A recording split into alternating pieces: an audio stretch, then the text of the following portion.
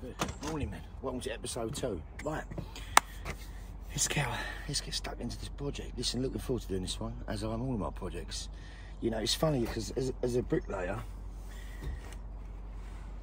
this project has my heart, soul and passion. You know, everything I've got to give, my knowledge, the technical side, my skill would be put into this job. You know, it deserves it. 1870 build, like I said in the previous, the heritage. Putting things right, working with a few different teams of with the client and advisors, inspectors, etc. That's the way it is. So, and it's important. I'm the sort of guy. Listen, I don't want to go home tonight and not sleep because I'm thinking if I'm going to get away with something, I won't slash something in because it's going to save me 100 quid. You know, it's about doing things right. So, the best advice I can give people out there is, as you're learning, you have 2 ears and 1 mouth. So listen more than you speak. That's an old saying. Now, I'm going to show you what I'm going to start this morning. So if I show you here, what we've got is what the other builder done. Is if you come over here and I'll show you. You've got a double stack. Now he turned this into a single stack and just tiled with a bit of slate over here, you know. So these stacks will be redundant, right? So we haven't got to think about putting any trays in or anything like that. So we're going to go up, but I like to flush them off on the inside and as if they're going to be live, you know. So further down the line, if the client or the new homeowner, I don't suppose it will be a new homeowner, but if he decides to turn these into live again, then he can. So let's talk quickly about this stack inside. So if I show you inside, if you look down, as it was in them days, gentlemen, all done out of brickwork. You can see how it steps in and steps back, cobbles up. You still got your 35-degree angle, see, coming up. Now, this was the vacuum of the smoke. So basically the smoke goes up, round, up, and it vacuums from there. Now, inside it was important to have a smooth finish because what happens is the smoke comes up and it catches on all the snots of the bricks, the soot. And when the soot builds up, then the condensation from outside. So the major element you're working with is the cold trying to get in and the warmth stopping it. So condensation builds up and then it affects the mortar joints and can foul it. When that happens, your chimney will start to smoke, right? So it's important we have a flush finish inside. Now in them days, we didn't know anything about the carbon monoxide, the poisonous gases coming off. That's why they started to use the flues now, they stopped it. But if you go back and look at the ratio of deaths due to carbon monoxide or poisoning on these fires, it's minimal compared to probably what the cost is now and the flues and stuff. Now, as long as it was free, flowing, coming up, and it was ventilated, it was okay.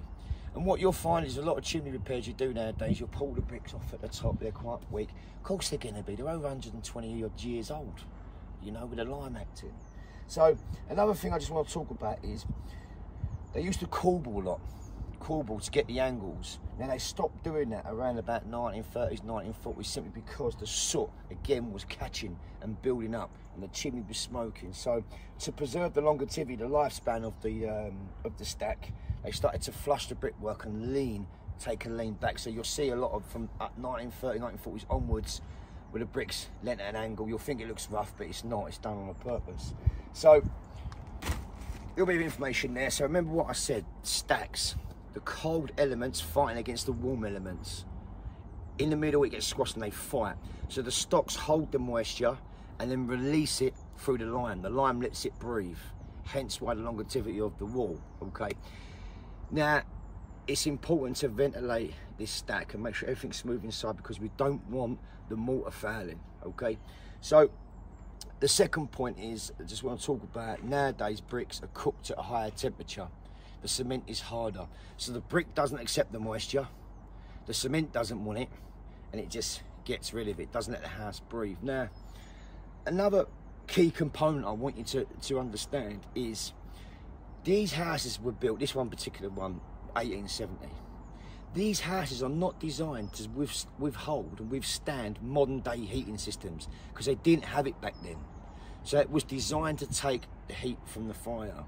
Nowadays, a lot of these houses are sweating, fouling, damp patches, mortar repointing, and people think, oh, my house has had it. It's not. Create air vents, let the house breathe. So it's not, a few jobs we go around, we put air vents in all around the build to let it breathe because the bricks can only do so much work. The stocks are cooked at a lighter temperature, a lower temperature, and you're overworking them with these commercial heating systems. So it's important you let your house breathe. So the lime can do its job, the stock brick can do its job, and the air vents can do its job. If you take away the air vents, the stocks are overworking, and so is the lime, which will then will cause voids in the mortar, and you'll have problems, cracking, movement, etc. So, gentlemen, I hope that fills a little bit of knowledge. The thing about it is filming, malarkey. I like to be honest. Radio on, you just watch me film. I don't zoom in, I don't do drones and time lapses and all that. I leave that to the fucking young guns, all the fucking rock stars, yeah. So I like to put radio on, but they stopped me because of copyright. Can you believe the Beatles and the Rolling Stones want copyright off of me, an old bricklayer? I wonder if they do it if I just sing. So my boy had a good idea. He said, Dad, get one of them earplug things in, AirPods, what they're called, and you can listen to your music still while I'm working. But the only thing with that is I'm away with the fairies as it is. Can you imagine when I'm singing? But anyway, I've got a young guy, Ben, working with me as well on this job. Lovely fella. I'm going to get him in the footage as well. Really honest, a real asset, you know, in terms of if there's muckney, but he'll jump on help Sammy, he'll knock up. He's fucking good lad. Now, evidently he admits he hasn't done much heritage work, which, listen, he's only 33, 32, it's fucking going to be the case, isn't it? So I don't mind sharing a bit of knowledge and asking him questions and just get on together, you know, that's what it's about. The one thing I've always said is, if you're not happy with it, let's go down and start again. So, but you'll see him work on the project. If you think, oh, who's that geezer? He looks like a bit of an hippie, the geezer. He's got long hair and he's one of them Californian fellas who should have been born in America, but he's here. But no, nice lad. So give him some support in the comments, gentlemen. Let's get on. Bum. Right, so what we've got here, I've just done the measurement over, and it's not working Flemish bond as such in principle. So we have to do what you call broken bond, broken Flemish bond. Now, there's a lot of debates about this online. 3/4, no. Please listen, with Flemish bond, the wall consists of stretchers, headers and closures. Okay, so aesthetically, really 3/4 shouldn't go in there. So if there's ever a broken bond, why put a 3/4 in? It's like going to the greengrocers trying to buy meat. It doesn't go, does it? Right? So there's a thing called broken bond. Now, with the use of headers, we can do that. So have a look here. What I've got now is broken bond. I've introduced 2 headers. Now, as it goes over, it will work back Flemish. You see on the course above. So header, stretcher, header. Then above, header, 2 headers, stretcher again. So that will continue all the way up. So this will be our main key. This one here, the closure represents the Flemish on the 2 reveals, and the main part will be Flemish there. So the stretcher will go over again, Flemish, and then we go header, brings back to bond. Now, returning it again is 2.5 bricks, so we'll have the same feature. It doesn't work out, but you will see as we go anyway. But you know, a lot of people put, oh, 3/4, open up this. No. Do it the correct way, gentlemen. This is a heritage build, traditional, so it has to be done as they would have done in 1870. Good.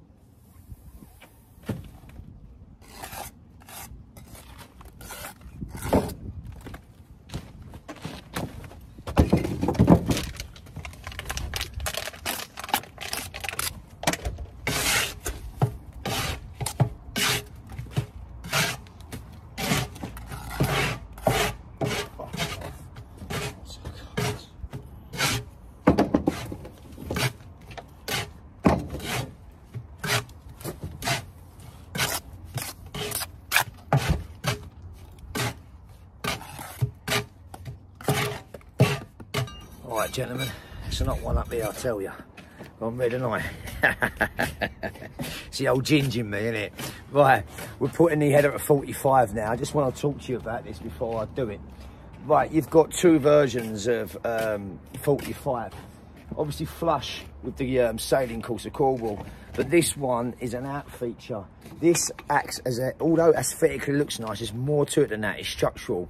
This acts as a head drip also, because what happens here, the top one, sailing course goes flush. So any water comes down from the fillet, from the pot, down the face, into the head drip and off of the stack. Like I said earlier in the other video, earlier on in the video, sorry, about the pressure of the mortar joints failing because of condensation. So how I'm going to start this, right, this has to be dead centre with the corner of the plumb. So what we do is we plumb up the corner there. So I keep the Harris just spot on, right, and then she's got to move there. Right, now lay your next one. How it works is this part of the Harris, yes, has to go flush with the brickwork. You see? So watch him flush. So the Harris goes flush with the Harris of the Cornwall course. There. That automatically gives us our 45 and the same line. So lay this one down as a dummy. Get your level to make sure you've got the right distance in this. And just bring her out just a tad. Keeping the line centre. That's lovely, so that's all in line. Now all I do now is just mark the brick underneath, so I'll know where I've got to lay it when I had the mortar bed. So now we're going to continue this right way through. Got a bit of dry here, really dry. Dried the line right out in that last mix. So helps you get a bit of movement, no swimming and that, you know.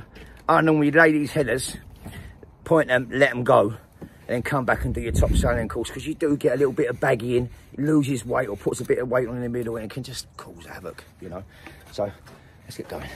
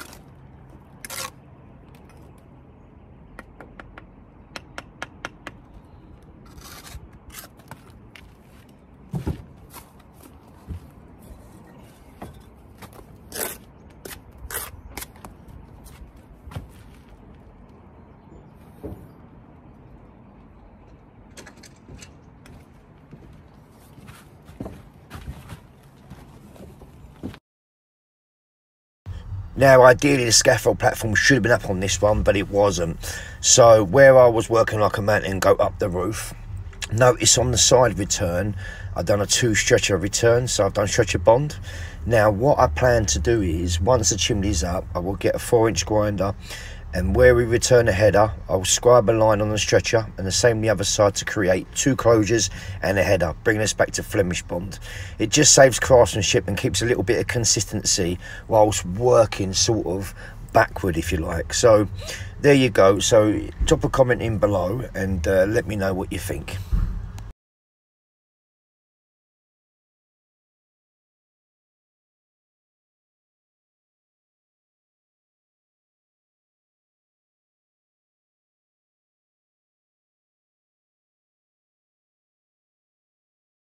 Right, so it's all right looking upon the stack when you're up on the scaffold and seeing it, but you have to always come down and look up and see everything symmetrically right and in keeping, you know. So let's have a look at her now. Yeah, she looks lovely. She looks lovely. She dons the rooftop, she'll break the sunlight in the morning and she'll close the day off of an evening. Almost looks like it hasn't been rebuilt. Now what I'm going to do, before you comment, can you see the Flemish bond on the face? Now the 2 brick side, what I'm going to do is get a grinder. I'm going to cut closures in after the headers. That will produce 2 closures and the header each side. So I'll leave that until Monday and I'll do that. There you go.